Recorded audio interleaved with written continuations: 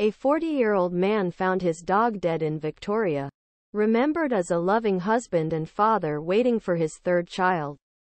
Paul Grarapsas left his house next to his house at Western Beach Road in Geelong at 2300 on Thursday. His wife Jessica woke up at 4 o'clock on Friday and found the dog at home. But her husband didn't come back. Paul Grapsas was walking with his dog at Western Beach Road in Geelong at 2300 on Thursday night. He went out to take a look around and found that his husband was dead. Head injury was suffering next to his car on the nearby Malone Street. Police said the exact conditions surrounding his death have not yet been identified, but that he was accepted as a suspect.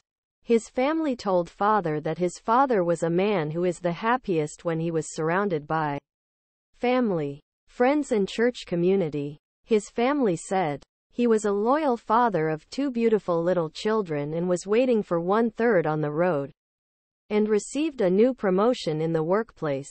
Said, golf, fisheries and video games are a talented athlete known and respected in the community.